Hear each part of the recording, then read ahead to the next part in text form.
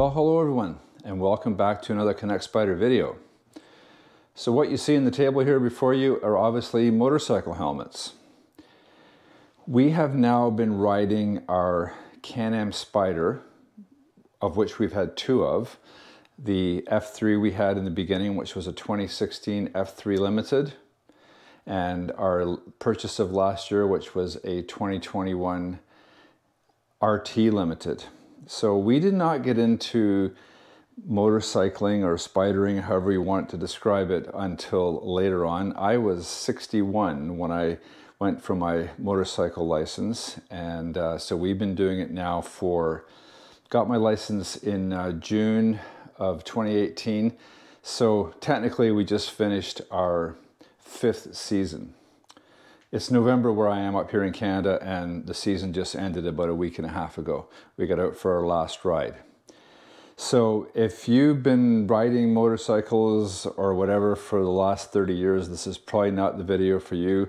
I just want to share with everyone what our journey was in terms of the various types of helmets that we purchased over the last 5 years. As you can see, there's been a few. So I'm going to go through each one of these helmets individually. I'm going to describe how it came to be, why we stopped using it, and where we've ended up with in our helmet journey. So I hope you enjoyed the video. I hope you find it informative. And as always, thanks very much for following along and watching the video. So this was my first helmet. It's an MT Helmets Atomic Modular. And I purchased this helmet before I even bought the Spyder. What I decided to do is I wanted to go and do a motorcycle course, or a Spyder course in this case, which would give me a chance to actually ride around and see how it felt and make that final decision before I actually bought the bike. I did have my eye on the 2016 F3 that we ended up buying, but I hadn't actually purchased it. So obviously when I wasn't really sure, I didn't want to spend a lot of money on this helmet. So I think it was a couple of $100, and it's just a standard modular helmet. Just opens up at the front, nothing fancy. It has a built-in sun visor. It fit the bill for what I was wanting at that point in time to go and take the course. I ended up continuing to use this helmet for, I guess, about the first 2 years of riding.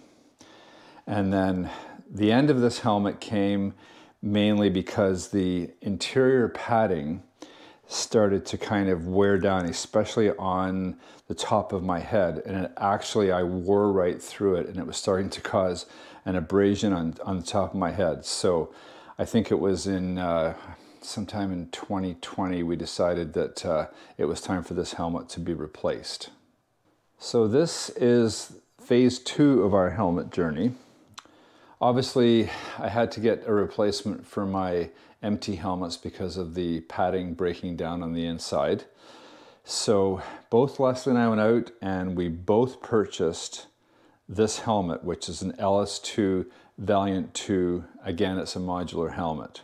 We liked the way this helmet operated. As you can see, it's got a nice big viewing area on the visor. Also, another nice thing about this helmet is you can open it up and the chin bar goes all the way back. So you can wear it like an open face helmet, with fully open or with the visor down. I still wear this helmet, but 90% of the time, or probably almost 100% of the time, it is in this configuration, in that kind of open face design with the visor down. I find that overall, when the chin bar is folded over and completely locked in place, I find it quite tight on my face. It's not that I can't wear it that way, I just find it kind of tight.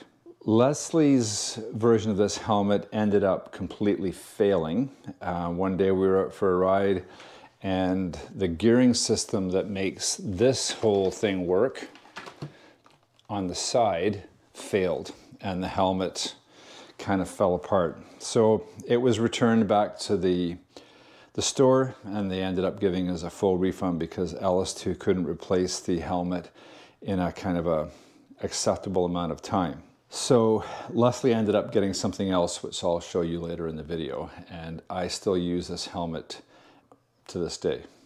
After Leslie's LS2 modular helmet failed, we were still in riding season that year, so we had to get her something to wear. And that was when we kind of made our departure from the modular helmet world, and she chose this SHOEI RFSR full face helmet.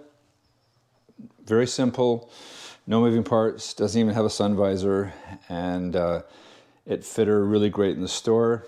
She's very comfortable with it out riding. It's very lightweight, and she doesn't feel any neck strain or head strain when she's wearing it. One thing though about the full face helmets is they're hot in the hot weather. So we were down at our friendly neighborhood motorcycle store this summer, and she bought herself this SHOEI J Cruise. Stuck with SHOEI because we thought, you know, the shape of the helmet would be pretty much the same, and she was pretty much guaranteed that it would be comfortable, and it has turned out that way. So the J Cruise in the hot weather and the RFSR in the cooler weather at the beginning and at the end of the season. So that's where Leslie's helmet journey has ended up for the time being. And I really believe that we have found the solution for her in these two helmets. So this is the helmet setup that I have ended up with. The same day that we were down picking up Leslie's J Cruise, I tried on another SHOEI RFSR. That was a mistake. It fit me like a glove. So in keeping with the hot weather, cool weather, I decided that I was going to pick up that RFSR, and I still wear the LS2 in the hot weather, and I will continue to wear that helmet until such times as it starts to kind of break down. I mean, the padding usually ends up breaking down, or something will break on that helmet eventually, but for right now, I find it to be very comfortable in that configuration with the chin bar back, and I've got all my microphones and filming gear all hooked up to it, so it's working for me right now. So this has ended up being my helmet configuration that I've been using, or I'm going to be using going forward, and I will use it until one of them eventually fails or just gets too old. In summary, so this is where we started, and this is where we have ended up. It's been a bit of a journey for sure. We were new to the activity. We had to kind of find our way. I don't really know if I would be offering up any advice. Helmets are, as we've found out, a very, very tricky thing. You go into a store and you try something on, and you're trying to figure out what that is going to feel like after it's been on your head for 6 or 7 or more hours on the bike. It's a very hard thing to figure out, so you just have to kind of find your way. So this is where we've ended up. We've ended up using the SHOEI RFSRs for our cool weather riding, and Leslie is using her SHOEI J Cruise for the warmer weather days, and I'm still using the LS2 for the warmer weather, that kind of more open face design. So that's going to wrap up another Can-Am Spyder video, everyone. I hope you found it interesting. I hope you found it informative. As I said at the beginning, this is just me trying to share our experience with helmets with you. If you've been riding for a long time, you've already gone through this process and you know what you like. So if you find the content in our channel interesting, you might want to consider hitting that subscribe button and clicking that little bell so you get reminded when we release a new video. As always, thank you very much for watching, and I'll see you in the next one.